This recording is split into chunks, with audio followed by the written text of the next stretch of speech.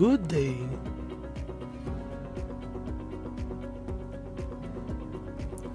Welcome to Sir VJ's Math Class. Today, we're going to talk about visualizing ratio of two given numbers. What is a ratio?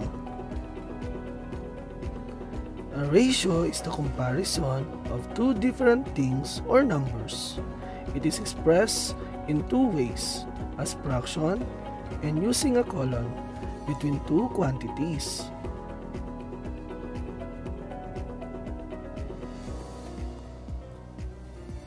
Let us explore this lesson together.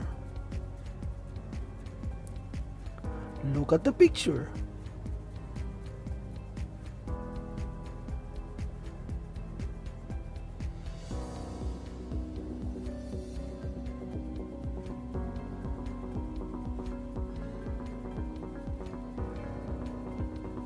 How many pupils are there?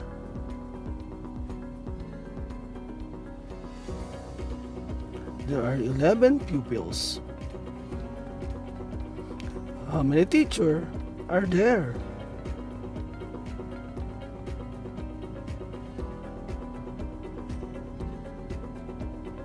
There is one teacher.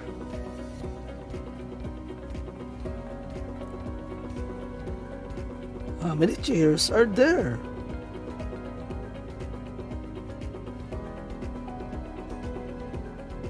There are 15 chairs. How many tables are there? There are 16 tables.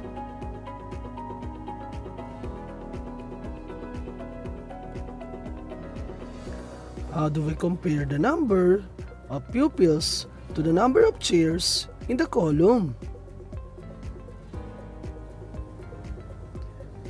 There are 11 pupils and 15 chairs.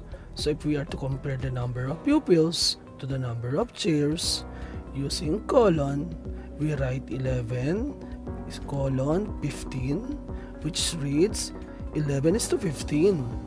How do we compare the number of chairs to the number of tables in the column?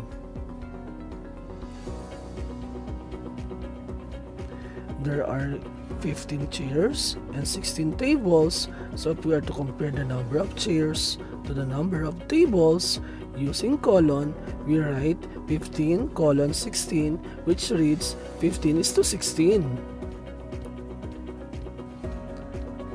How do we compare the number of teachers to the number of pupils in the column?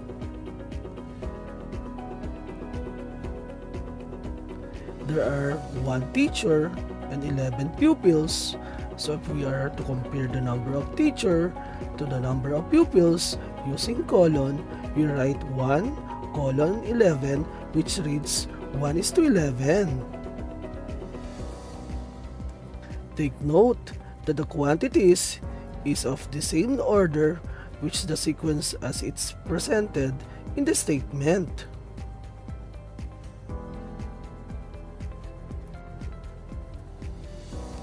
Let us give the ratio for the following set of pictures.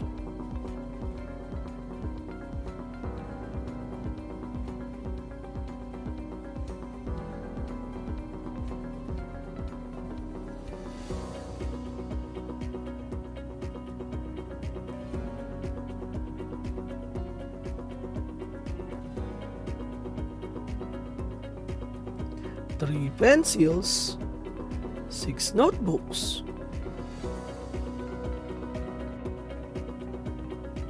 colon form 3 colon 6, which reads 3 is to 6.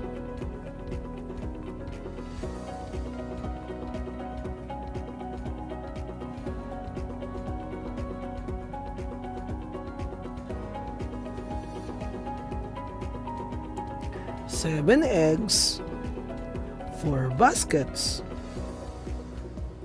7 colon 4, which reads 7 to 4.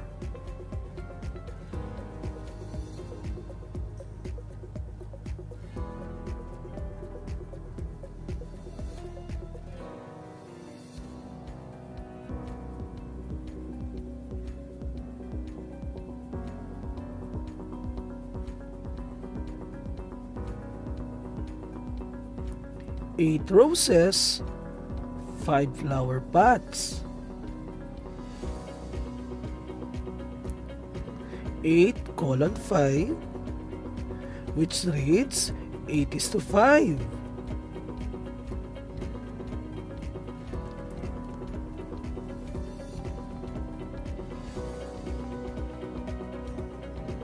Let us try this. Brian has 40 marbles of different colors. Red 5, blue 10, green 20, and yellow 5. Find the ratio of the following statements. Red marbles to green marbles. The answer, 5:20. Blue marbles to yellow marbles. The answer, 10:5. Green marbles to blue marbles. The answer, 20:10. Red marbles to the number of marbles. The answer, 5:40.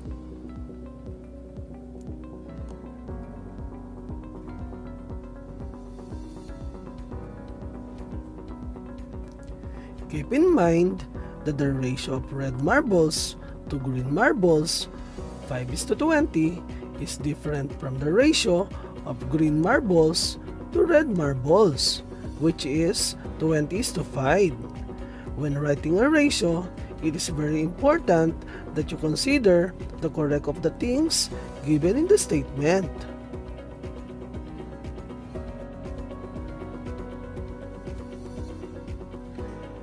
Try to divide 5 by 20 and then divide also 20 by 5.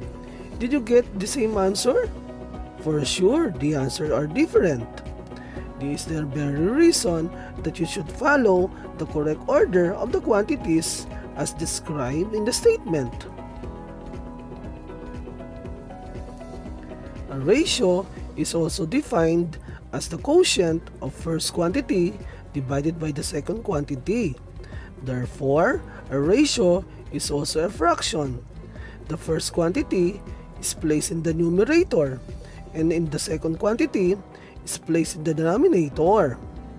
So if we are to express the ratio of 5 red marbles to 20 green marbles in fraction form, we have 5/20. Let us do this activity. Give the ratio in column form and in fraction form. Banana to apple.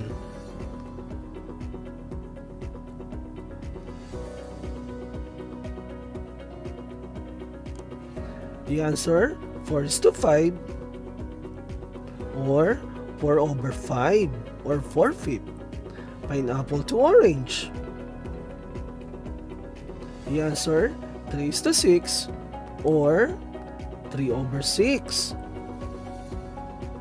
Watermelon to apple. The answer, 2:5 or 2/5. Orange to pineapple. The answer, 6:3 or 6/3. Total number of fruits to watermelon. The answer, 20:2 or 20/2. Let us summarize the lesson. A ratio is the comparison of two different things or numbers. It is expressed in two ways, as fraction and using a colon between two quantities. Give the ratio in colon form and in fraction form. Princess went to the zoo. She listed all the animals she saw. On her list, you can see 8 tigers, 4 crocodiles, 2 lions, 10 parrots, 5 snakes, and 3 giraffe. Tiger to crocodile.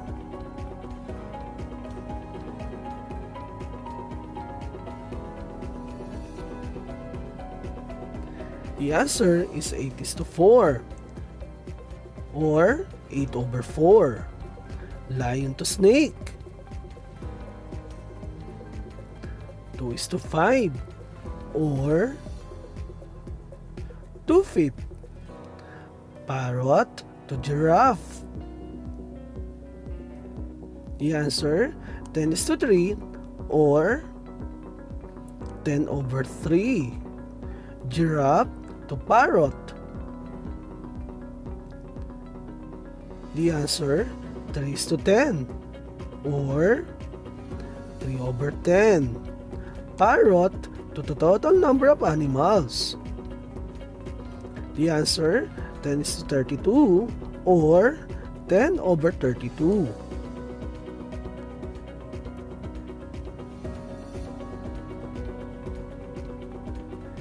Write the ratio in column form and in fraction form. 20 roses through 3 teddies. The answer, 20:3 or 20/3. Next, 24 boys to 30 girls. The answer, 24:30 or 24/30. 7 bananas to 10 mangoes.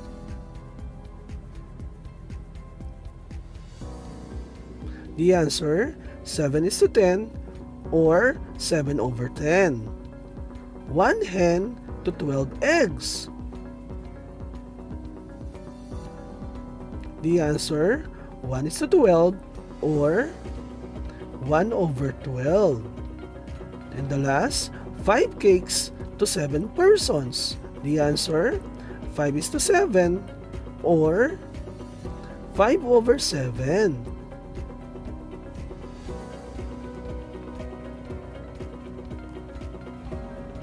Now, for your assignment, give the ratio of the following statement. Write each ratio in column form and in fraction form. Number 1, 7 days to 4 weeks. Number 2, 8 children to 10 adults. Number 3, 16 pens to 8 crayons. Number 4, 15 pencils to 10 notebooks. And number 5, 6 apples to 20 baskets. Happy learning! Salamat!